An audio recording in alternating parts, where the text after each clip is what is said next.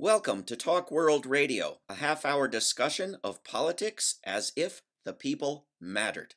I'm David Swanson. This week on Talk World Radio, the non-ending of the war on Afghanistan, the ramping up of the Cold War on China, and the Black Alliance for Peace. Our guest, Julie Varughese, has served in an advisory role for the Black Alliance for Peace since it was founded in 2017. She also is the coordinator of the Black Alliance for Peace's Solidarity Network. Julie Varughese, they've been ending the war on Afghanistan for a decade or so now. Is it actually ending? It looks like it's not ending, and I don't think anybody should be surprised by that. The war has been mostly privatized, was mostly privatized even before Biden announced the withdrawal plans for September 11th.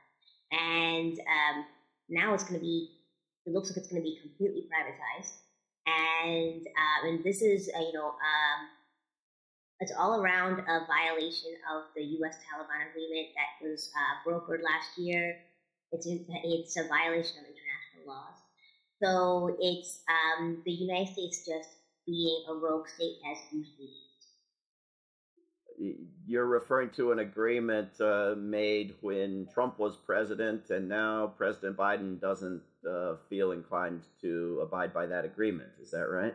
Right, and that's a bit ironic because Democrats had been really going in hard on Trump when he withdrew from the climate agreement, when he withdrew from the JCPOA, and Biden, before coming into office, said, "Oh yeah, I'll."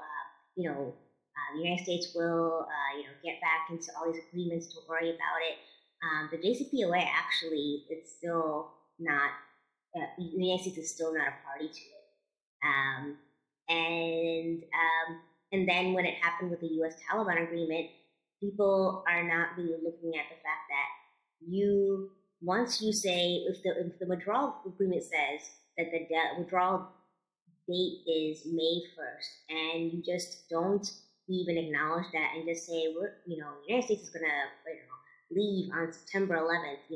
That's the violation of the agreement. And in fact, the Taliban at that time was so angry that they just refused to take part in talks immediately after that with the U.S.-backed Afghan government. And it's just rogue behavior by the United States. Didn't Biden say we're going to start withdrawing troops on May 1st, but it's going to take us until September 11th to finish, which worked out to 15 troops a day or something at the rate it would take to withdraw them from May 1st to September 11th? It's sort of a pretense that he was somehow complying with that date. Yeah, so starting to withdraw on May 1st is still not in compliance with the agreement because the agreement said the troops are supposed to be out by May 1st. But also, there's a lot of symbolism here where if you're saying that that all troops will be out by September 11th, you're kind of retying Afghanistan back to the 9/11 attacks that happened almost 20 years ago. So, and again, Afghanistan had nothing to do with the 9/11 attacks. In fact, back then, the Taliban said, we need proof that Al-Qaeda and Osama bin Laden are hiding out here before we let you into the country. And the United States wouldn't give proof. So they were like, well, then you can't show up here. And they were like, well, we're going to do it anyway. So, rogue state behavior.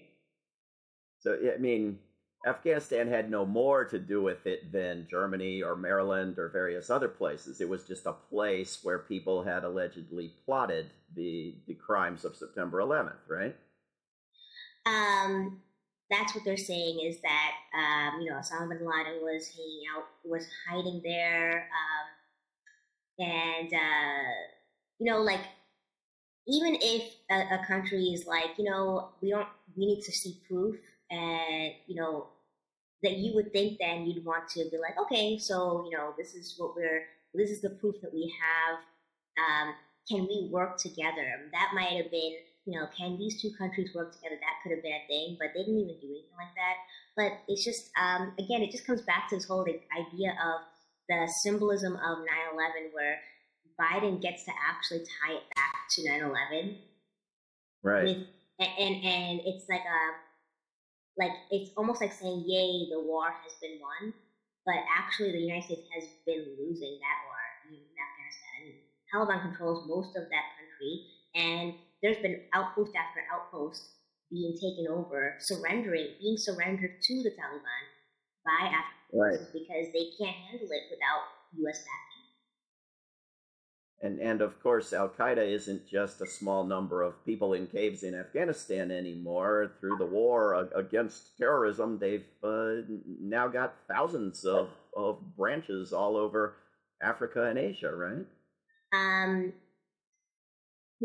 not going to comment too much on that. I will say, though, that the argument that the United States uses that there's terror groups springing up all over Africa is also problematic, because the United States has been using that argument to then deploy troops there, set up bases there, set up military-to-military relationships with different countries in Africa. In fact, 53 out of 54 African countries have military-to-military, some type of relationship with the United States. That's problematic for the people, the ordinary working masses and poor people of Africa. It's not so much a problem for the neo-colonial puppets, who are in power.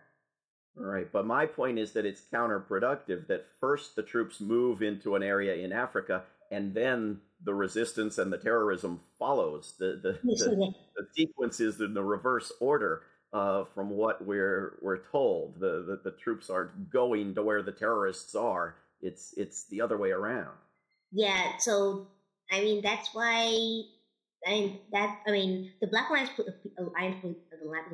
Peace's position is that the United States has no business in Africa, period, and that the fact that there's more resistance from the people, and sometimes it shows up in the form of militant groups, that just shows right there that the United States is the problem there. That the United States, really all it's been doing is military operations, because it has nothing to offer Africa. People keep talking about China's a problem, Russia's, showing up, it's a problem. But really, the biggest problems in Africa is the pan-European colonial project, and that that's the United States, and that's France. And it's going to continue being that way until the people of Africa get all those powers out of the continent.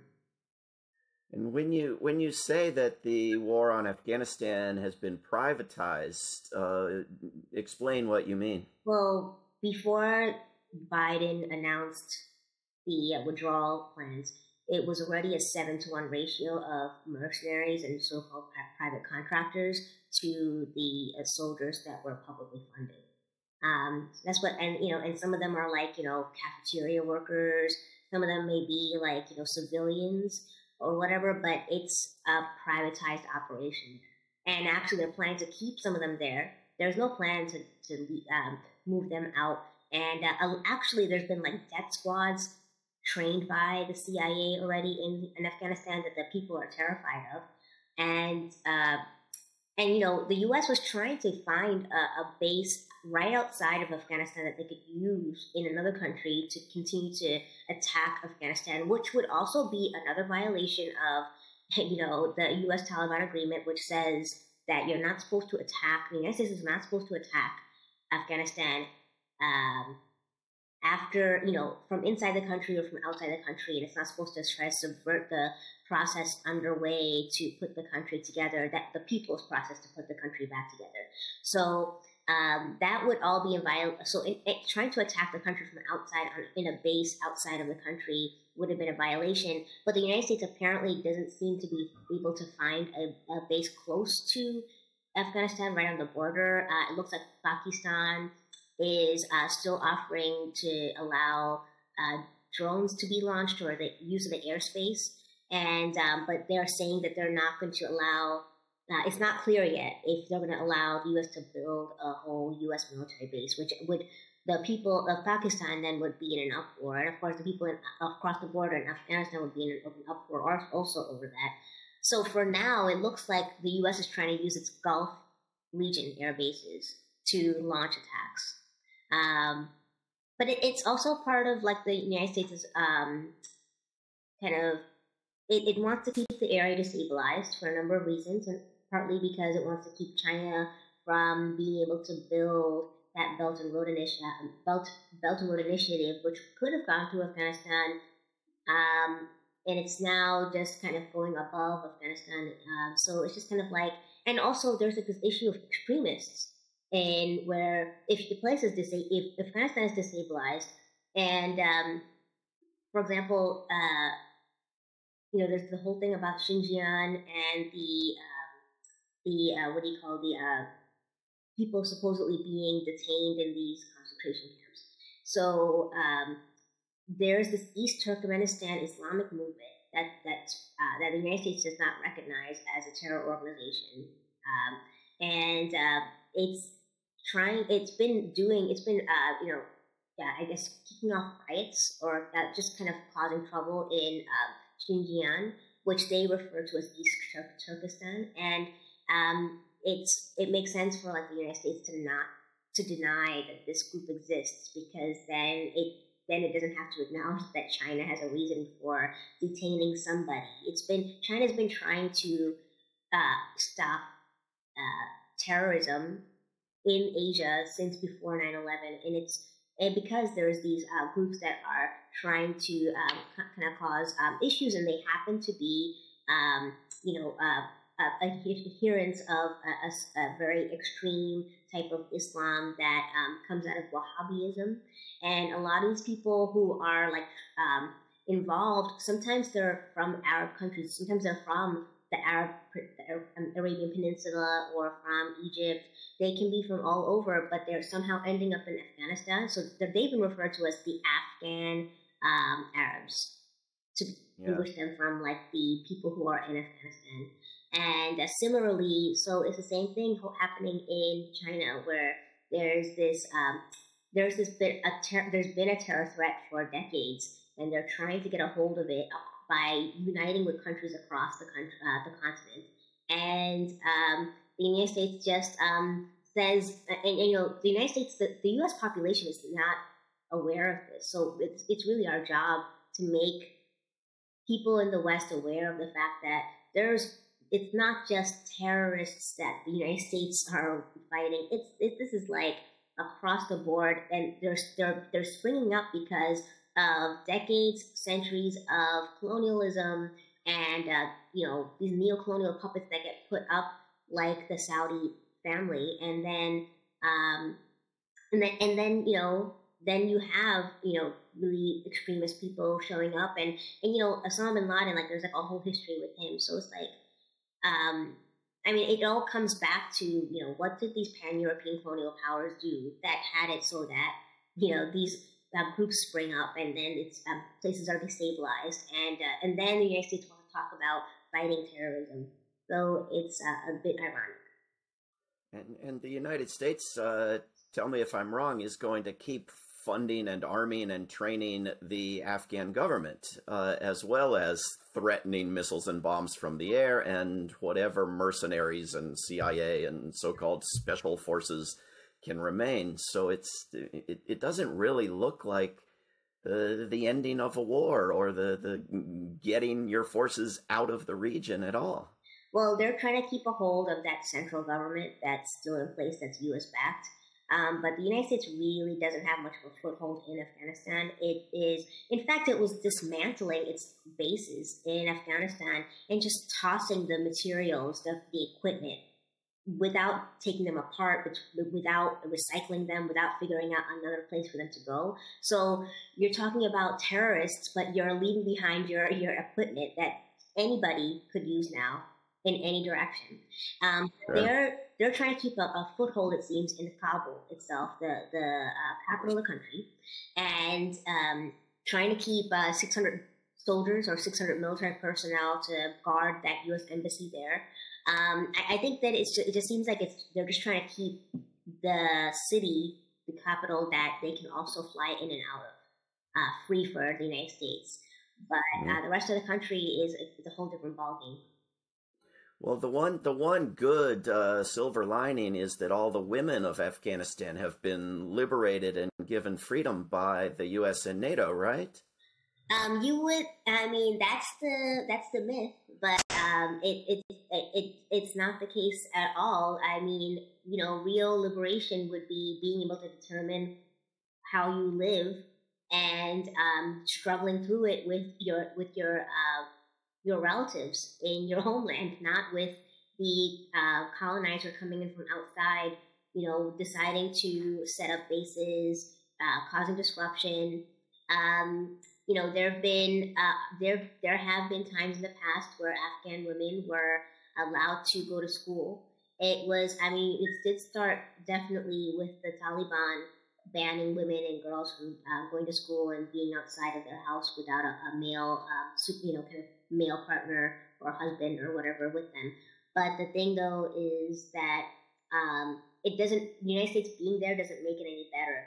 Like their situation is not any better. Afghan women who are inside the country and outside the country, except for the ones who ends up being in parliament, the few people, for the rest of people for the rest of women, it's not like, I mean, they will tell you it's not any better. It's so violent there. It's so destructive there. The war happening and then the backfire between the different groups that you can't live a safe life. You can't do what you need to do. And that's why there's so many refugees outside of Afghanistan in neighboring countries and of course in Europe and in the United States. Yeah.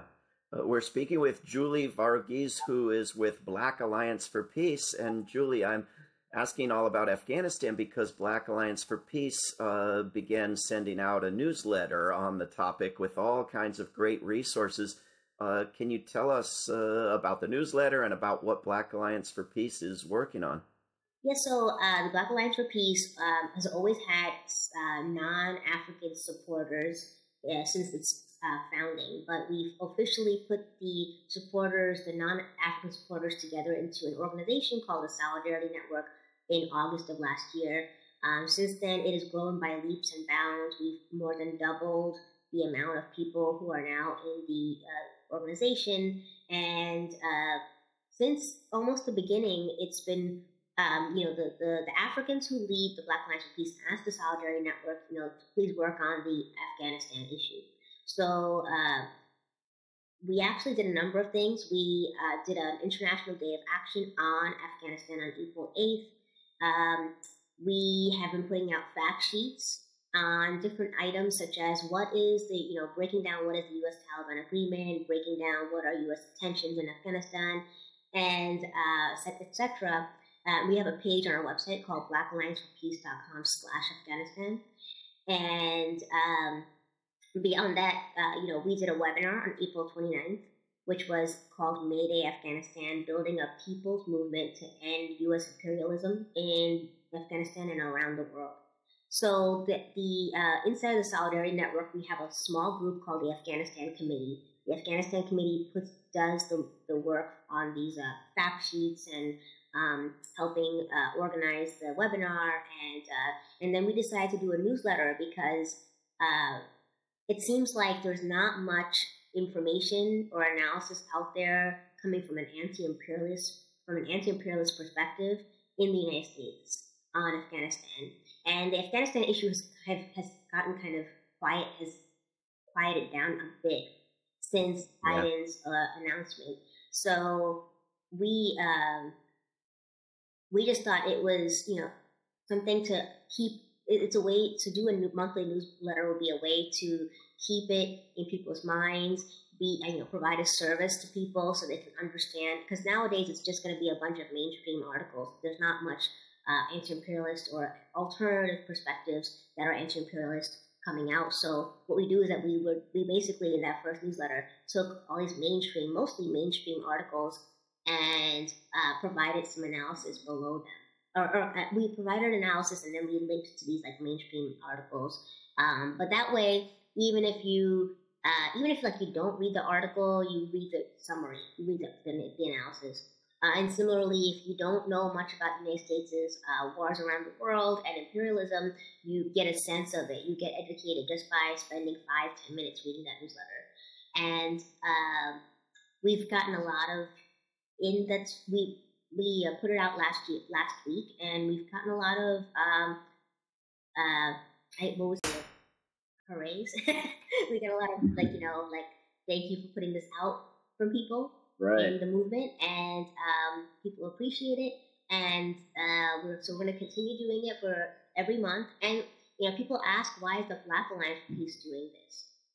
Because there are a lot of issues that concern Africans in the continent and in that diaspora within the Americas, in Europe, etc. So why is the Black Alliance for Peace specifically trying to work on Afghanistan? And for us, it's like, because we're internationalists, it doesn't matter where U.S. imperialism is putting down its feet and causing destruction. To us, wherever they're doing it, it's connected to the same destruction that's happening in African communities all throughout the world, in the continent and in the diaspora, and for other people. So, we also talk about Palestine a lot in our newsletters. We talk about, and we always try to connect all these points. We try to connect Afghanistan and Palestine and other topics back to the African diaspora and its issues with U.S. imperialism. So we connect it to Colombia, the African communities in Colombia, the majority African people in Haiti struggling for their sovereignty. So we always make those connections because we're at our core anti-colonial internationalists. Yeah, and people can go to Black Alliance for Peace website and find this information and sign up for the newsletter? Yeah, so you can sign up for our main newsletter on our website, blackallianceforpeace.com, at the top of the website. This particular Afghanistan newsletter, you can find it at blackallianceforpeace.com /Afghanistan news update, which you could also find featured on the Afghanistan resources page at blackallianceforpeace.com /Afghanistan. So right now we're sending it out to our Solidarity Network as an email, but it's not necessarily there's no way to opt into the newsletter right now.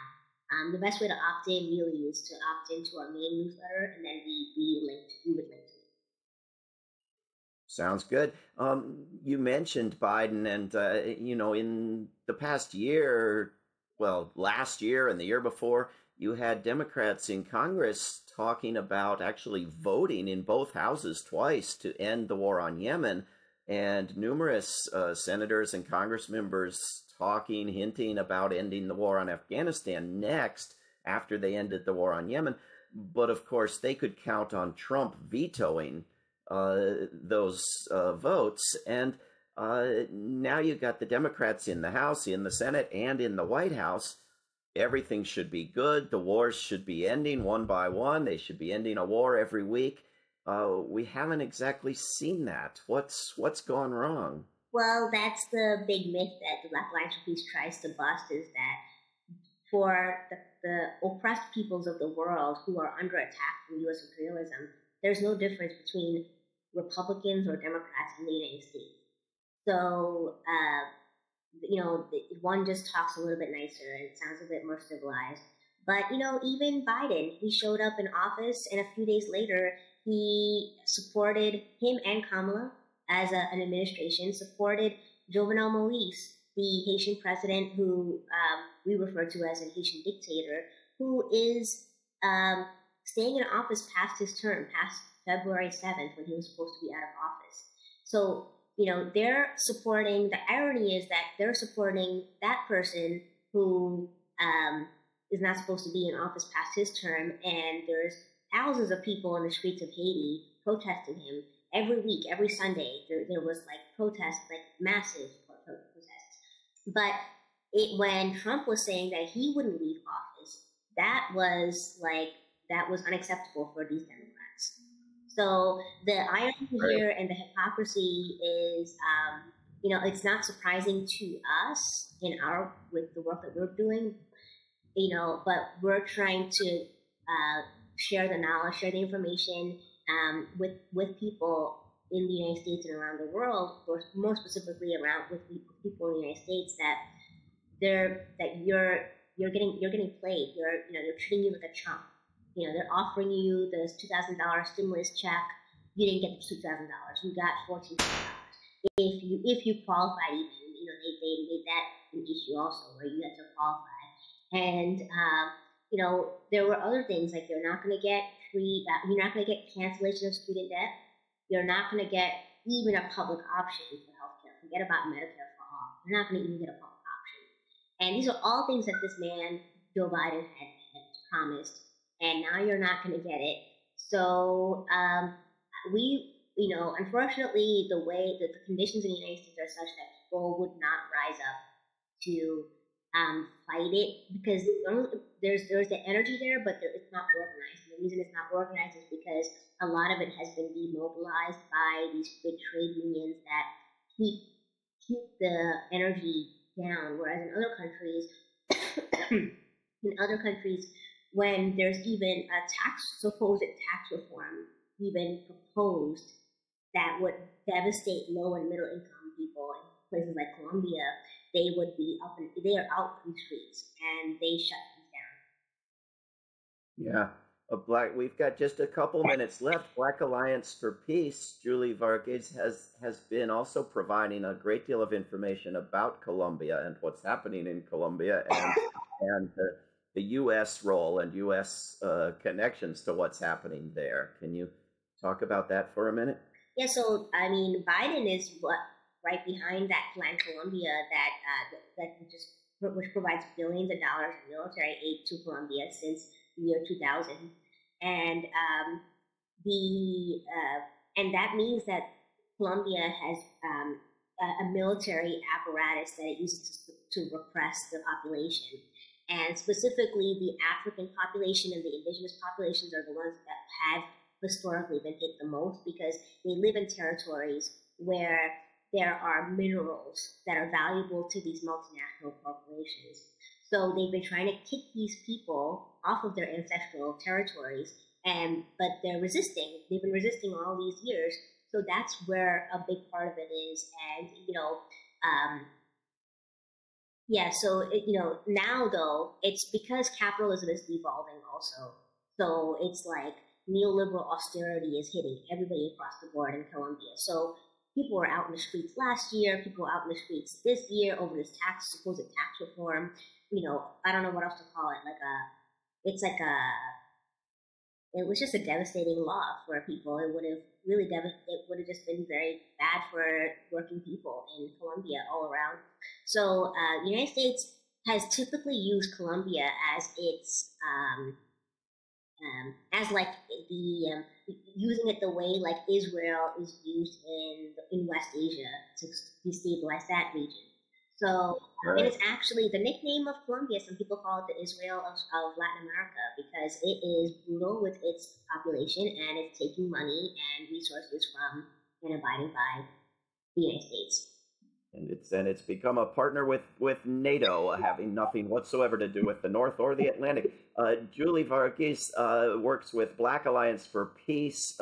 Julie, thank you very, very much for coming on Talk World Radio. Thank you so much. This is Talk World Radio. I'm David Swanson. Take action at rootsaction.org. Help end war at worldbeyondwar.org. Read or listen to today's Peace Almanac entry at peacealmanac.org. All past shows can be heard at talkworldradio.org. Talk World Radio is produced in Charlottesville, Virginia, and syndicated by Pacifica Network. There is no way to peace. Peace is the way.